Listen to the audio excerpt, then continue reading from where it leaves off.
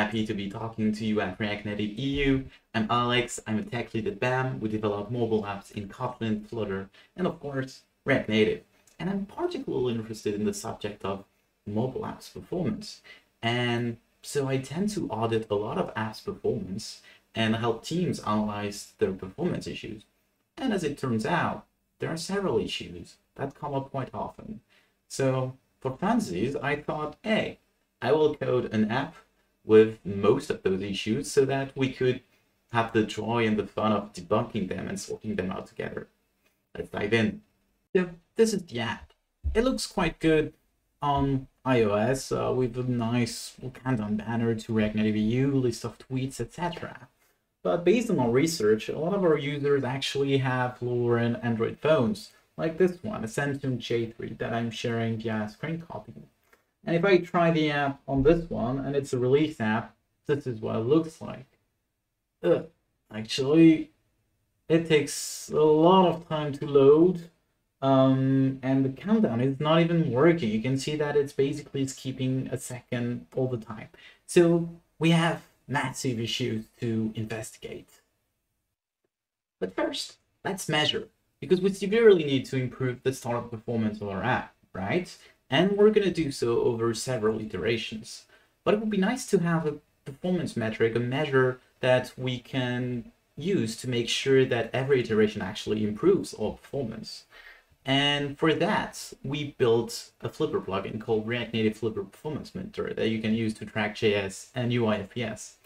However, whenever I talk about measuring performance, I always say that, performance measures are hardly deterministic, so you need to make them as deterministic as possible. And to do that, I always say that you need to average your measures over several iterations. As much as possible, keep the same conditions for every measure, and ideally automate the behavior you want to test, like scrolling, clicking, etc. But all of this is kind of tedious. With the plugin, you need to click start, you need to do some stuff, you need to click stop, then you need to do it again. There is no average anything, so you need to do it on your own. But today, I am very happy to introduce that we have a CLI version for it. And what's great is that it's fully automated. It requires no installation on your app whatsoever, which means that it can actually run on any Android app, even a release app, an Expo app, even a native app, not even a React Native app for that matter. And so let's try it out. So our tool integrates quite well with any end-to-end testing framework like Appium or Detox. But here, just using some ADB command to start and stop the app, we can basically declare a performance tester coming from our module, profiler/E2E, and make it iterate over a test scenario that just does, well, I just stop the app and start the app and then measure performance for a duration of 15 seconds. Then we make it write the results.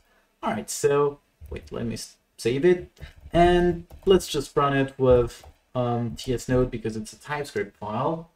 And we will see that it's running the 10 iteration. It's going to be starting the app, measuring the performance for 15 seconds, stopping the app, and doing that 10 times. So it's going to take about 3 minutes, so I'll skip to the end of it. So now that this is done, it finished the 10 iterations. It outputted a JSON file. Luckily, we can run npx per profiler/web reporter on this JSON file to open it in a nice view. And ta-da!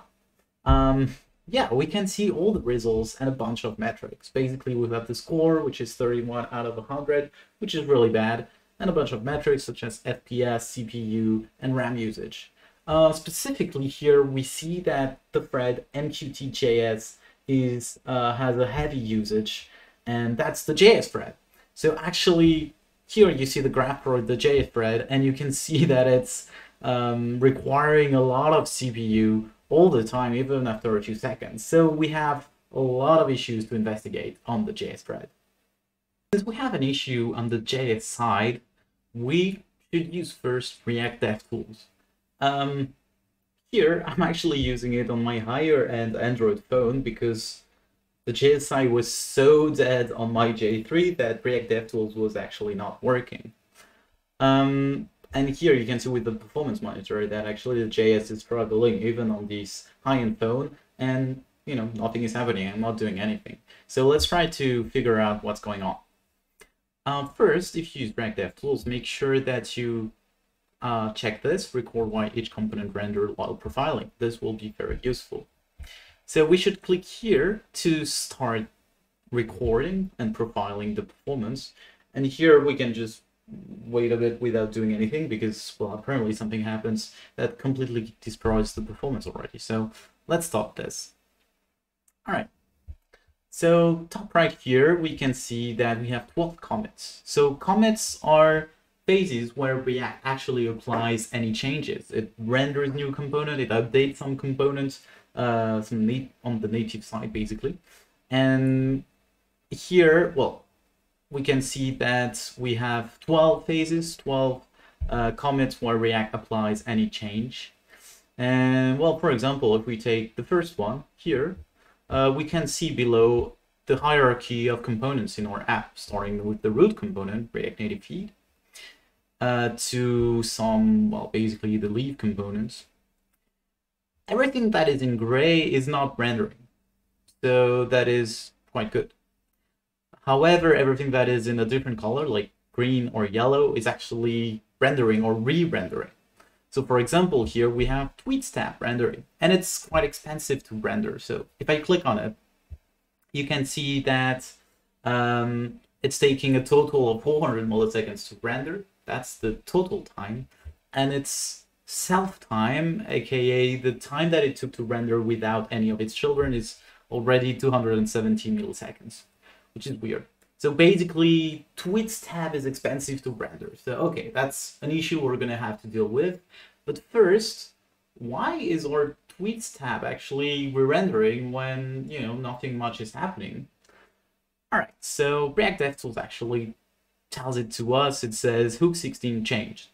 Okay, so at the moment, the only way to know what is this hook 16 is to go on the components tab.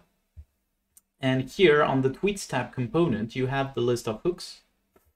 And we should check which one has 16. And actually the one that has 16 is in use countdown, because in our hook called use countdown, we have a use state.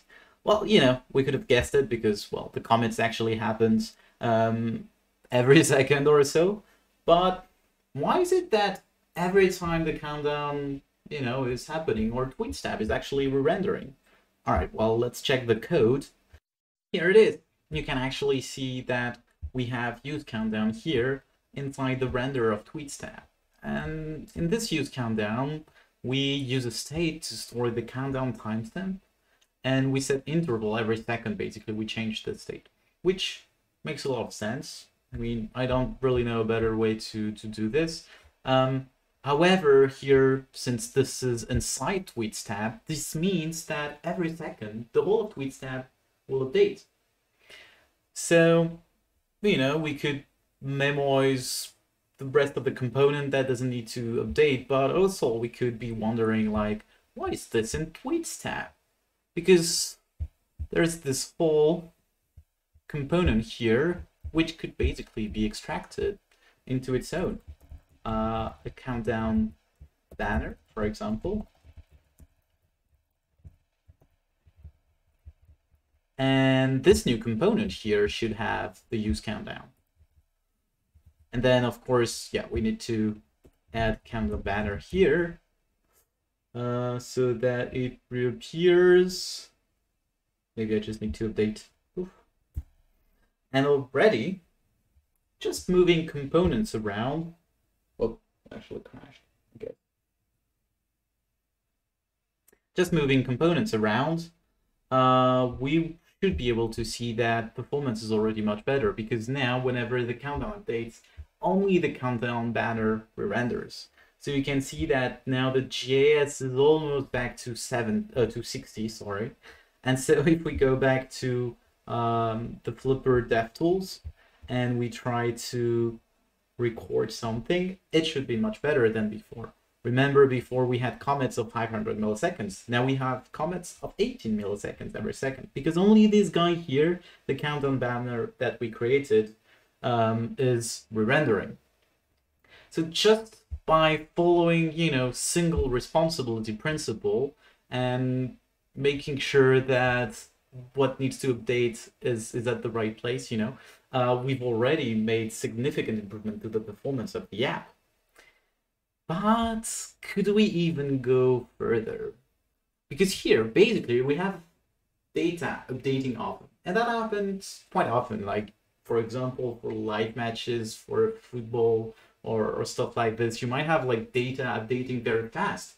And in this case, you want to make sure that your updates are contained to the smallest component possible to be at the top performance. For example, here, when the countdown changes, we basically just want to re-render the second count here. I mean, sometimes the other ones, but usually it's only the second here that needs to re-render. And even, this whole countdown banner already takes 18 milliseconds to re-render. So can we do better than that? So to do this, the best way is usually to use a state management tool.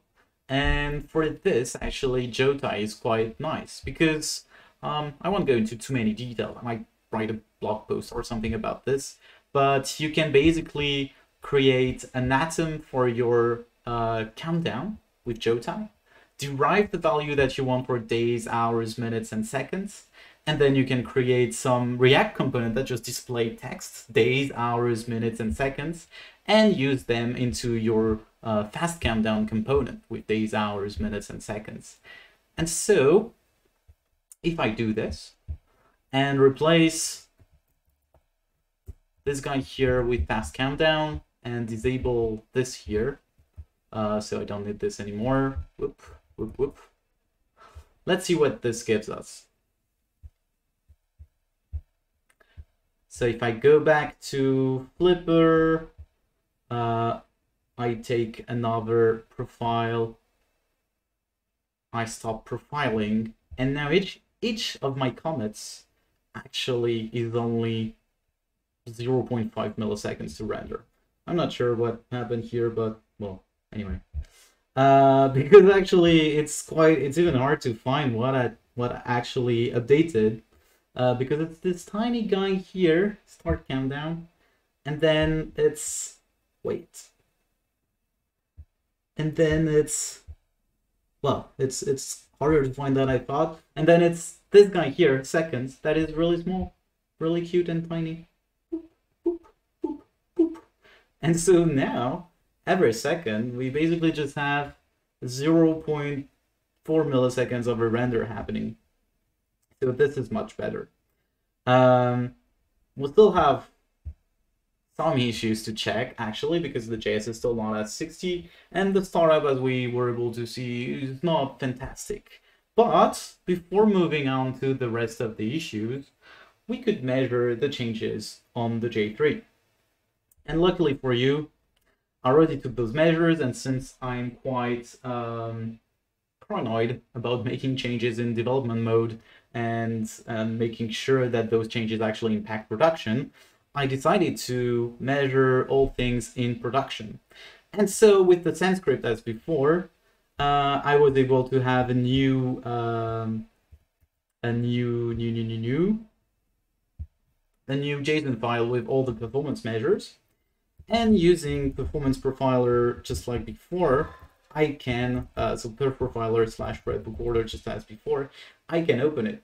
But if I pass in several JSON file, so this is the previous JSON file that I renamed to init.json, and this is going to be a new one, which I measured on this version of the app called fast timer. If I pass several JSON file to the web reporter, then I can actually get a comparison. On the left, we have the previous version of the app, and on the right, we have the new version with the fast timer. So you can compare the different metrics, but the biggest change is, well, first the score went from 31 to 53, so yay. But the biggest change is that we went from the JS thread being blocked for an average of 9 seconds to an average of less than 4 seconds. And indeed, if we open the CPU graph, we can see that actually the JS spread in purple for the second version is, descending much lower than the first one after a few seconds. However, well, we'll still see that, the usage is super high in the beginning. So we can investigate further the start of the app. The thing is, yeah, we should do this with Flipper again. The thing is, it's kind of tricky to investigate the start of the app if, well, whenever you reload the app, actually the React DevTools will reload as well. I have a stupid trick to deal with that. It's just that at the root of your app, just add a button that you display conditionally. It's very silly. Basically, we have a button called render app. When I click it, it will render the whole app, which means that now I can actually use React DevTools, click start profiling, render the whole app, wait a bit for the app to render because we can see that it's still pretty heavy. And reminder that I'm still on S10 actually. So I'm analyzing the performance issues now on S10 because it was so awful to do it on the debug version on the J3. But the performance measures with the big tool were made on the J3, on the release version. So if I stop recording, stop profiling,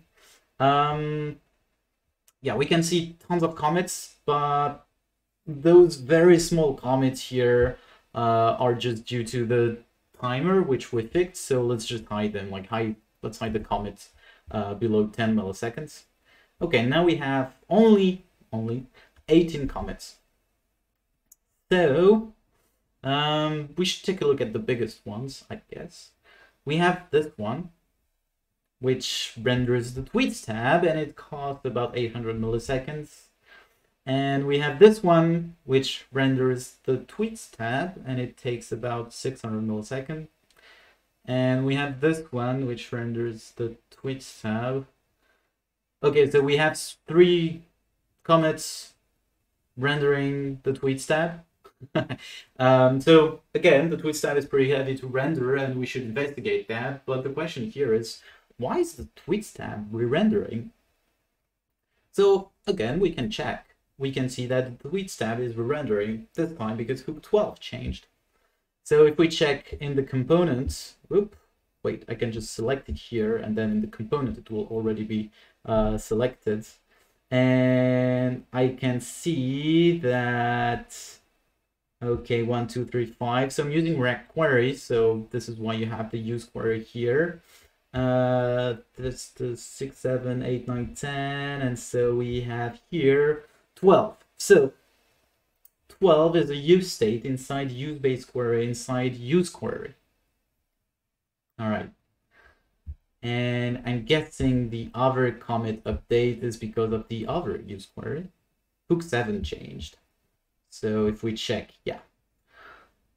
So 2 use queries are actually updating my tweets tab.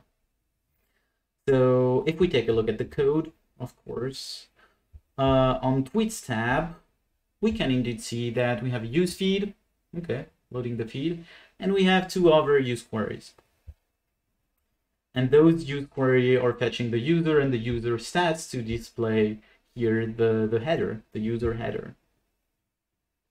However, it's kind of the same as the countdown, right? We fetch the user, so the data of the user changes, and so the whole of tweets tab is re-rendering, and same for the user stats. So I think we should just do the same as before.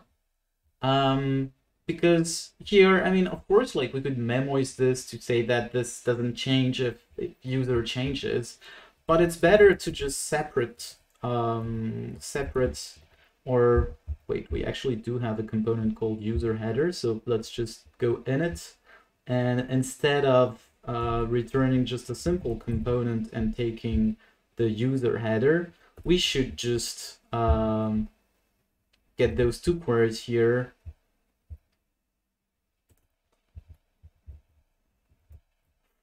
And Whoop. User does not exist. Yep, because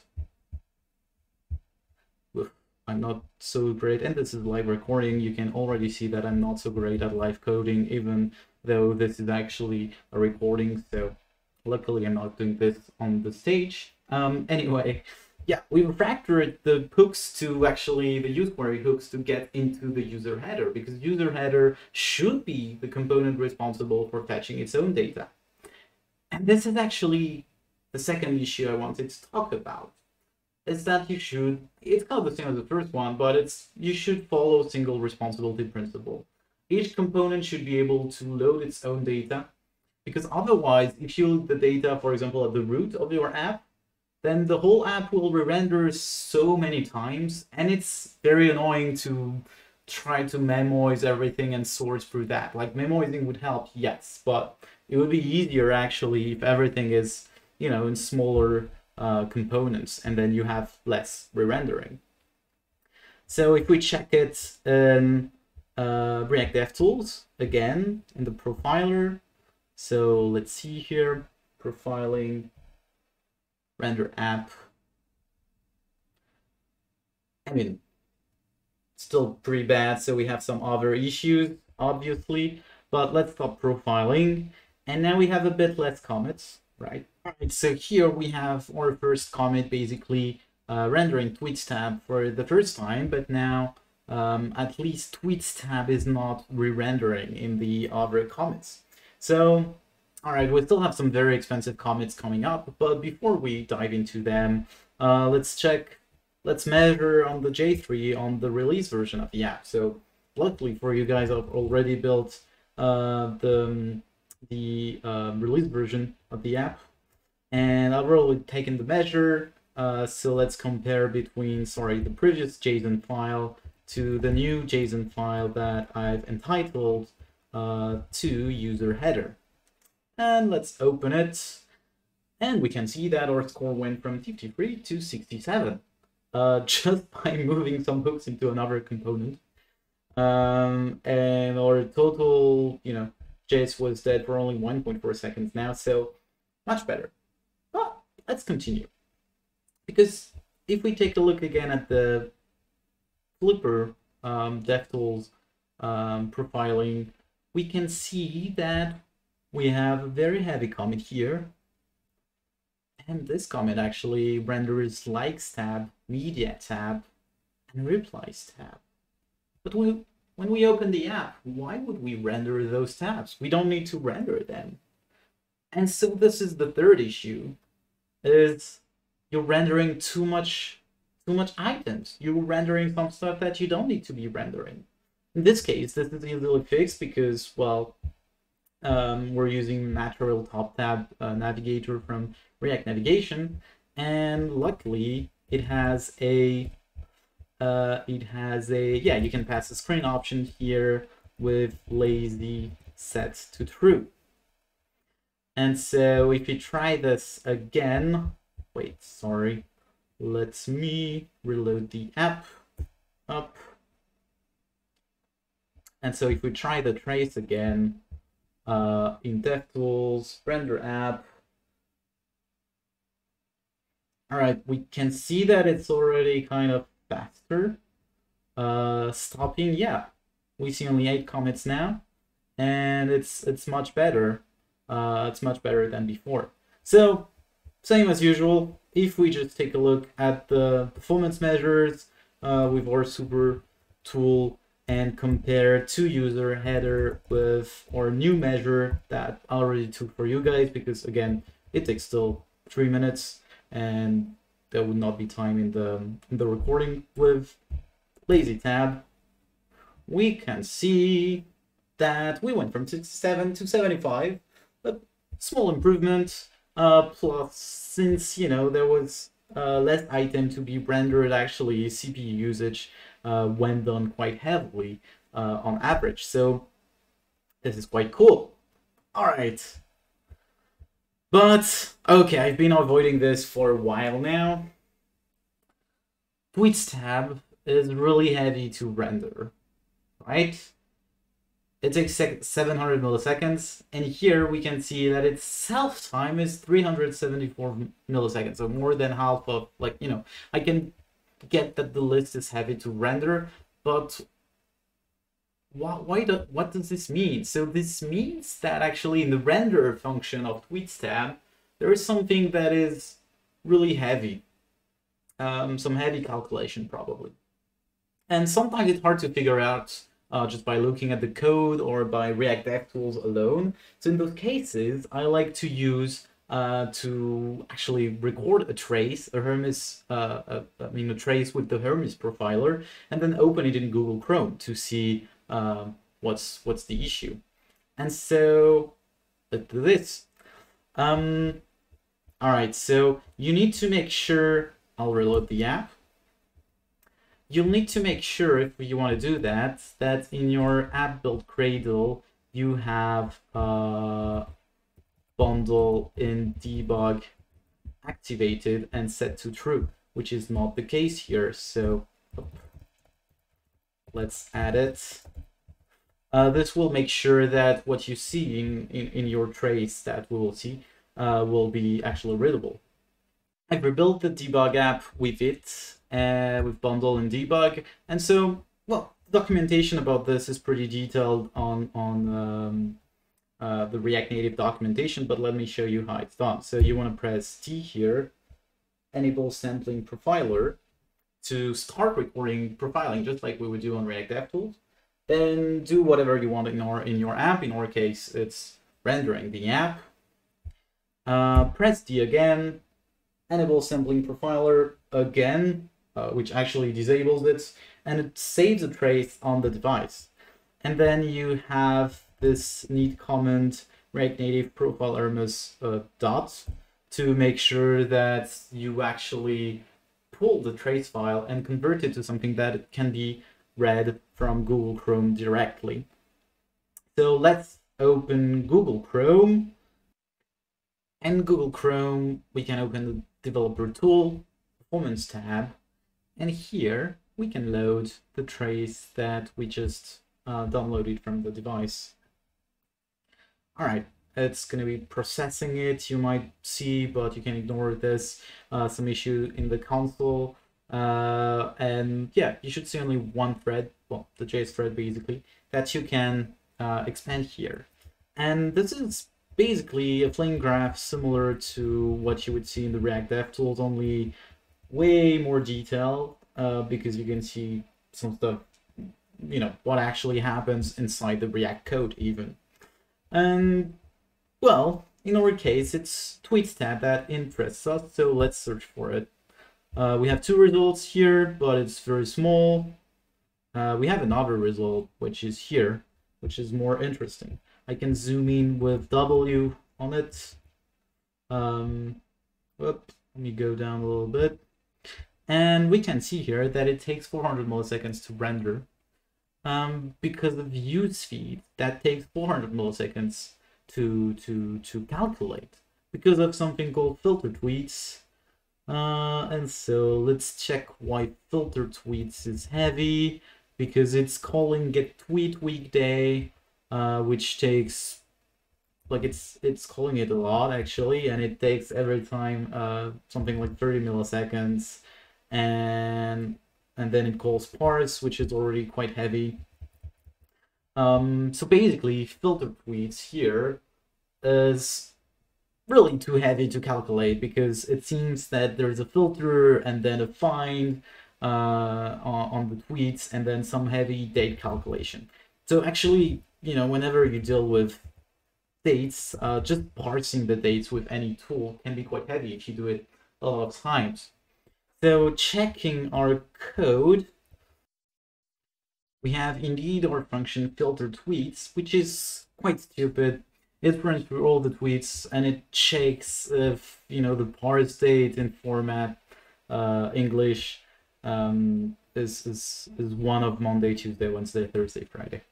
So basically that's our new issue, a function with high algorithmic complexity, and we can just very simply change it to something that, we just take the weekday from it, from the date. We don't even need to use parse. Here I was using date FNS, and we'll return if weekday is over 1 and under 5. So now if we go back to our React DevTools, and let's reload the app first. There you go. If we go back to the React DevTools and we render the app, I'm just gonna quit that, and we stop profiling, we can see that our heavier commit is here, rendering tweets tab, and yeah, basically tweets tab takes only 1.7 milliseconds to render now in stealth time. I mean, the rest of it is basically just the list rendering. So let's check our measures, and with our super tool, surf profiler / web recorder. And so this time we'll be comparing our previous measure with the new one, and we should see a significant improvement, especially in CPU usage. We can see here that it's going down a lot, especially because the JS thread actually is not even reaching, I mean, the highest point is 70, and then it's much better than before. All right, so that was the fourth issue, algorithmic complexity. All right, so where do we stand now? We still have a lot of CPU usage, high CPU usage, but not for so much time. But our average FPS is not very good. It's always around 50. So what's going on? So on the S10, I cannot see that. I see that it's always at 60 FPS. So let's bring up the debug app on the J3 now, because this is where we can see that it's not running at 60 FPS. So indeed, we can see that the UI thread FPS is going down even when we do nothing. Also, the JS thread is actually following, because JS thread measures get reported on the UI thread. So if the UI thread is down, well, the measures are down, not because the JS is too busy, but because the UI thread is actually busy. But anyway, we have issues on the UI thread. What can we do? We can go to Android Studio here, and then in the profiler tab here, we can attach it to our app.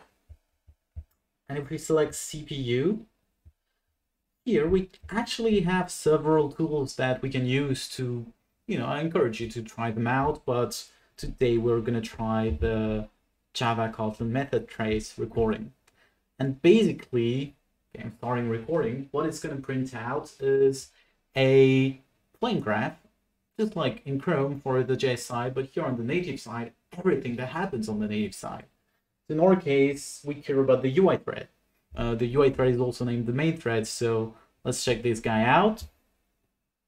And the UI thread is responsible for displaying 60 frames per second, So every 16 milliseconds, basically what happens is, we can see here, there is something called, a class called choreographer, calling doFrame, and this should run in less than 16 milliseconds to make sure that the app is smooth. And here we can see everything that it's actually calling. We can see that indeed this guy here is taking more than 16 milliseconds, 50 milliseconds, which is pretty crazy. So the question is, well, what's going on? And we can see here, for example, that it's calling React Native animated module, doFrame, update nodes, etc., etc. And deep down, we're setting some transform. So we can see that something heavy is happening on the UI thread.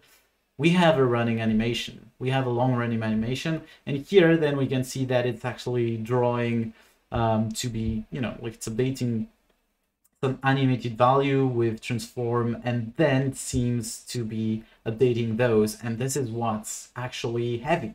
Like this should happen in less than 16 milliseconds, but here it's taking 50 milliseconds. So here the question is, what is this running animation?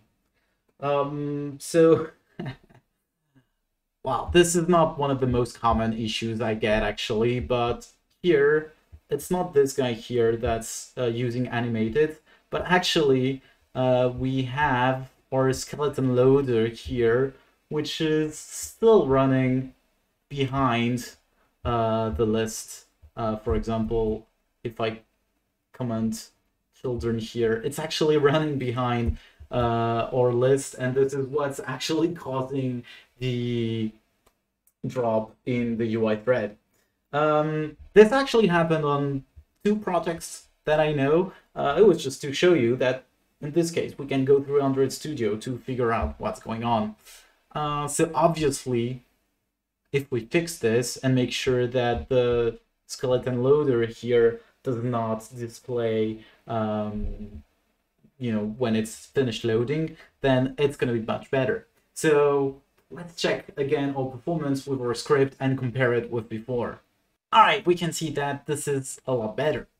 On the FPS side of things, specifically, we're achieving smooth 60 quite soon. But can we do even better? Well, one last method of investigation is to check the thread usage. Usually most of your issues would come from the JS thread in a React Native app, but here the JS thread is actually, you know, not doing much because we improved it so much. If we check the list of threads below, we can see actually that the thread consuming the highest CPU usage is the render thread, and the thread called Chrome in POC or something. A thread called Com, and you can see here that it's running heavily, it's running steadily at 20% all the time. It should, you know, make you guess that we have a heavy web view. And if you have web view where you don't control the content, like ads or whatever, like ad mob, it can actually completely kill the performance of your app. And here, just a small web view has a massive impact. In our case, the web view is actually this. I took the GIF of the website for React Native EU and I put it in a sample page, and I'm displaying it in web view. And it's basically killing the performance of my app. Well, not killing, but it has a big impact. Because, for example, if I replace it with a GIF and then take some new measures, let's see what it gives us. And indeed, we're finally at 96 out of 100. Woo! Alright, this was a lot. We encountered so many issues. The first one was that data updating often should be contained. That was the countdown. Second one was about the header needing to fetch its own data. The third one was about the tabs that needed to be lazy and not render all the tabs where necessary. Fourth one was, you know, the feed needing to filter and it was costing too much. Fifth one was the animation running in the background while it was not needed. And the sixth one was about a heavy web view. And I haven't even talked about some other issues that you might encounter quite often, like list. I guess just give Flash this a go. Or images, just, you know, follow the best practices out there. We also used Android Performance Profiler or new CLI tool to measure, and we use React DevTools, Hermes Profiler, Android Studio, and just investigate threads to analyze all performance issues. All right, I hope this was fun for you. Thanks for your attention. Give the plugin a go. You can follow me on Twitter if you want. I tweet mostly about performance. Thank you and have a great conference.